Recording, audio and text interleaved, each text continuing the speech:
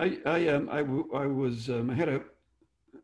knew someone. I used to go to a restaurant in Santa Monica, California, and sit at the counter. And often there was a guy who sat alongside me, and he had a large hardback book. I mean, it was like oversized hardback, and he'd open it and read and have his coffee and have his breakfast, and we'd have light conversation. So once I asked him what he was reading, and he said he had a Greek accent. He said the Upanishads. And although I had some background, independent background in spirituality since childhood, and had done a lot of investigation of that, I really wasn't sure what the Upanishads were. I asked him, what's the Upanishads? What's that about?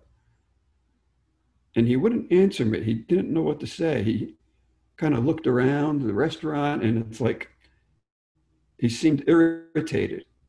And finally, he just stops and stares at me, and he says, "Nonduality." And that kind of shook my world, because I asked myself, what is that? What the heck is it? I didn't ask him what non-duality was. I should have, but I didn't.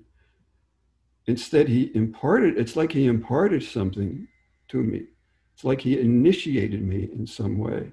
And any initiation, I think, brings a person to silence. And you have to absorb, literally in your cells, what it is that happened in any kind of an initiation. If it doesn't bring you to silence, if it's like, oh, wow, fantastic, then to me, that's more of an aha moment. We have aha moments, right, where we get an insight and understanding. And we have initiations. Initiations go very deep. And you sort of have to, it takes time to let it assume a presence within you, within your cells, literally, your nervous system. And following initiation, then a person could do what they will. They could ignore it or pursue it. So I pursued it. I pursued non-duality. So this was in the early 80s when I encountered this gentleman in the word non-duality. And I had to pursue that. And it wasn't until probably the middle 90s that I realized, I said, I have to do something with non-duality. I have to express it. I have to bring it to the world. I just had that just fell into my lap, that need to do that. It wasn't a decision. It wasn't an idea. It wasn't something like, oh, this will be cool. It was like I had to do it. So I spent a couple of years. I had no idea how to do it because I wasn't familiar with the internet. It was the mid 90s. And there was the internet, there was email and so on, but I had no feel for it. I had no experience with it.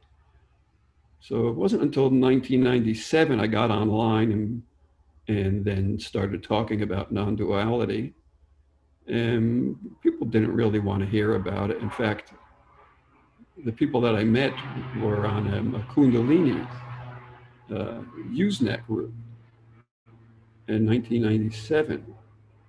And 3 or 4 of us started to talk about non-duality. Eventually, we got thrown off the group for being off topic. But we started our own group in 1990. By now it was 1998. People didn't know how to start groups, really didn't know how to do that. But a couple of people were very key in doing that. So while I might be a front person in some way for non-duality, I'm one of many people that contributed. It's not something I could have done on my own. Bringing non-duality to the public, not something I could have done on my own. There were a lot of people behind it. People, initially Dr. Harsh Luthar, who really had the idea to say, look, let's leave the Kundalini group and start our own group.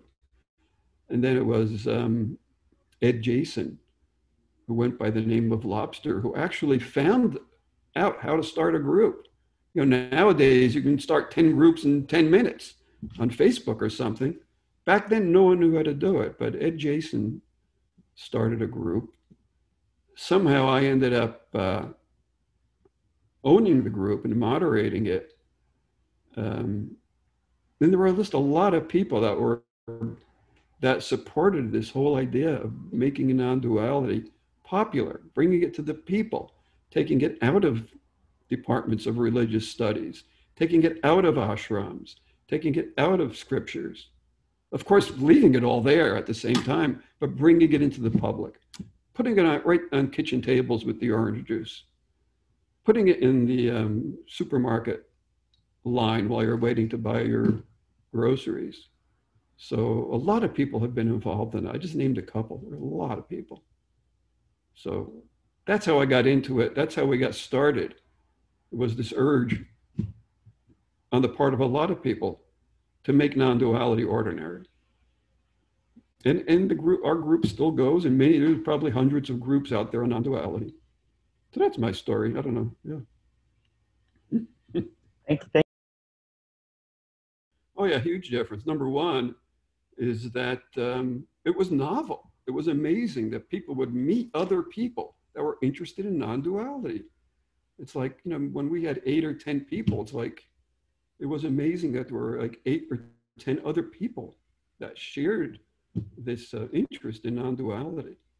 That was like amazing. Nowadays, I guess it's commonplace.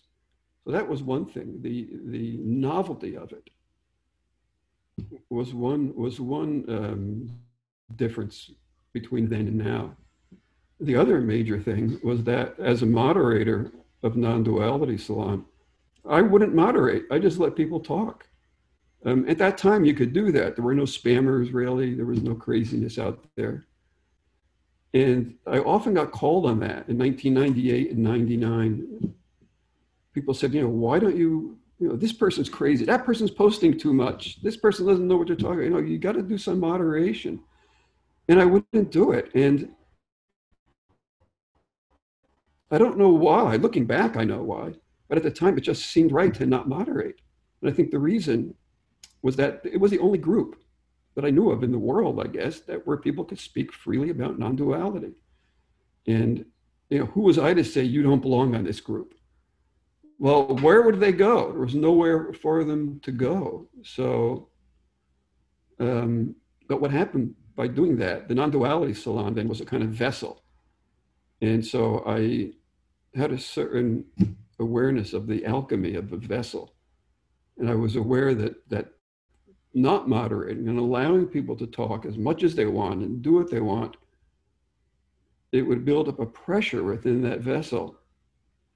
And that the pressure would be released in the form of new groups, which is what I wanted. I didn't care about my own group.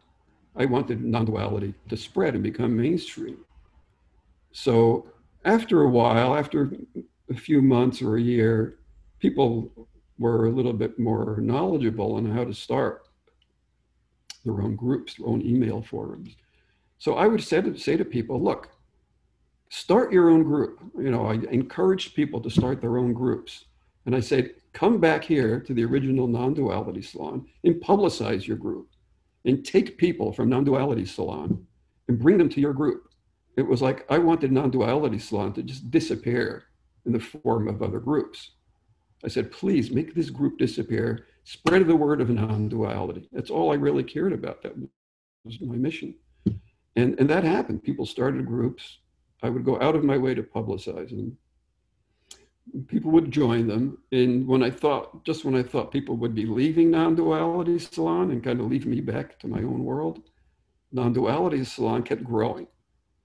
So, they say there's the adage, the more you give, the more you get. Well, I wasn't looking to do that, but it's, it does work out that way. I just wanted to give people the tools and the ways to start their own groups, to spread the word of the people's non-duality, popular non-duality. And then my group got bigger. I don't know. I wasn't looking to do that. So it was all intuitive on my part, totally intuitive. So those are the two differences between then and now. on the one hand, the novelty of people interested in non-duality meeting, and the sense that I was operating intuitively and not moderating at all, are really two big differences between then and now. Yeah.